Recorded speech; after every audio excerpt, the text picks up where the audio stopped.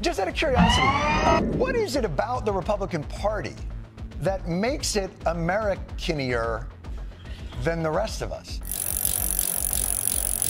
We're the party and ideology of the Constitution. Every decision that I make starts with asking the questions, is this constitutional? I believe in this document. I carry it with me next to my heart because I refer to it daily. As we all know, the Constitution starts with the three most important words outside the Bible. We the people. The power of we the people. We the people. The Constitution. We believe in it. They do not. Yes, it's an article of faith that Republicans love the Constitution.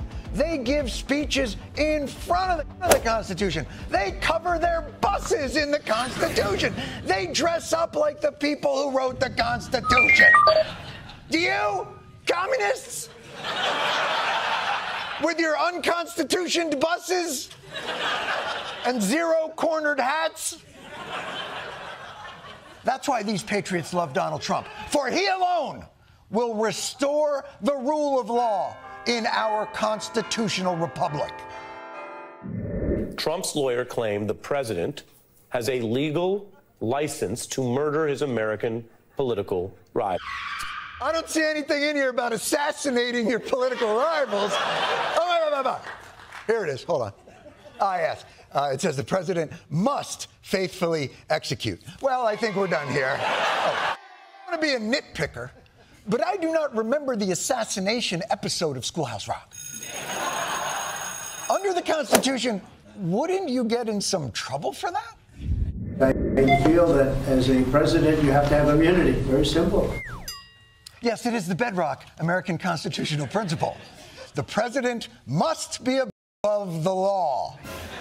Out of reach of the law. Look, forget the Constitution.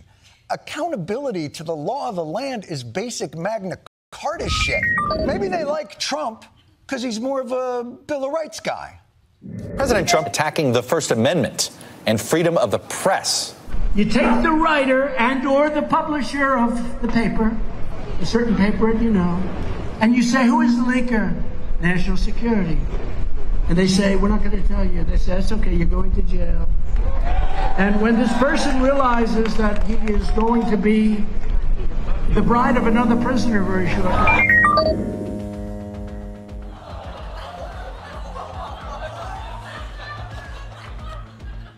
I believe it was Thomas Jefferson who once said, our liberty depends on the freedom of the press. Though obviously, as with any right, there is some wiggle room for non-consensual ass.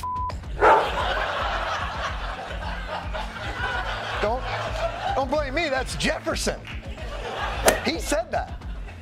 Thomas Jefferson. Look it up. Hold on, let me get.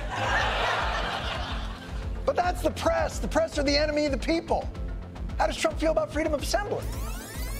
He says, can't you just shoot them? Just shoot them in the legs or something. And he's suggesting that that's what we should do, that we should bring in the troops and shoot the protesters. The commander-in-chief was suggesting that the U.S. military shoot protesters. Yes, in the streets of our nation's capital. That's right. Well, they'd still be free to assemble, just the assembly would be more of a pile. That's all. But that's just hearsay from Trump's Secretary of Defense at the time. Look, how about the Fifth Amendment, due process? Very simply, if you rob a store, you can fully expect to be shot as you are leaving that store. What the are we doing? You know, I'm pretty sure that shooting a guy on suspicion of stealing a pair of khakis violates not only the Constitution, but the Ten Commandments and the Gap Employee Handbook.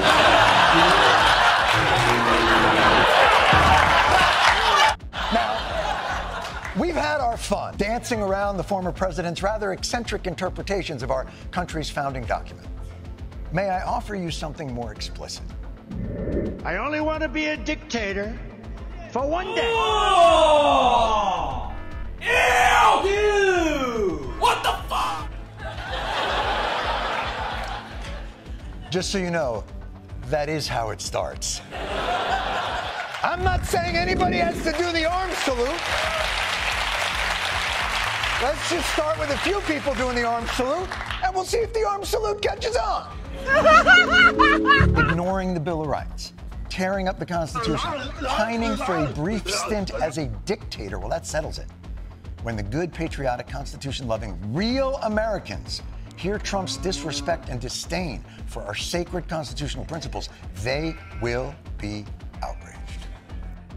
I'd rather have Donald Trump as a dictator for 4 years. Absolutely. This country needs a dictator. I hate to say that, but it's the truth. He could stand on the front steps of the White House and commit murder, and I'm with him. If he says it, then I'll go with it. And if he wants to be a dictator, then so be it. This is it. The Thomas Nast cartoon. Patriots festooned in American flags, co-signing dictatorship. Remember We the People? You know there's more words after that, right? Smaller font, still binding. Look, if you want to love Trump, love him.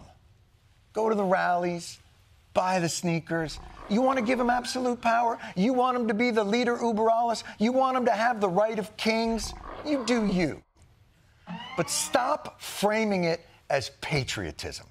Because the one thing you cannot say is that Donald Trump is following the tradition of the founders. He is advocating for complete and total presidential immunity. His words, not mine. That is monarchy shit. And it's your right to support it. But just do me a favor for historical accuracy. Next time you want to dress up at the rallies, wear the right colored coats. That's what you are. And I just want to tell you this. No words. I have the best words. But there's no better word than stupid.